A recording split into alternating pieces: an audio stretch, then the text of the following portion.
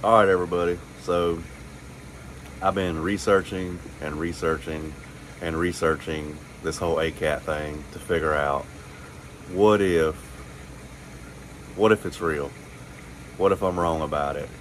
And I just want to apologize to Andre because Acat's real. I was wrong. And Andre, I hope you're watching this.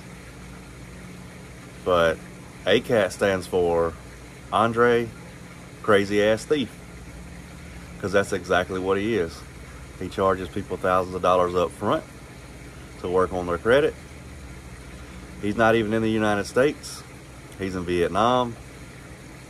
So if that's the type of person you want to sign up with, be my guest. No judgment here, but don't say I didn't warn you first. But yeah, Acat's real, and it stands for Andre Crazy Ass Thief. And then while I'm thinking about it, the reason he files disputes online is because there's no expense. Does it work? Of course. Sometimes it does. Anything is going to work eventually. But what if you get to the point where there's violations with those disputes? Since you filed them electronically through Experian, Equifax, and TransUnion, you cannot sue. This system was designed by them. Do you really think they designed it so you can come back and sue them?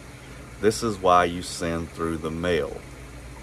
This is why you don't just put a stamp on it. You send via certified for proof of delivery, especially if you find violations and you have to sue them. You have proof that they signed for the documents. If y'all have any questions, leave them in the comments. COVID's about to whoop my butt. Hope y'all have a great day.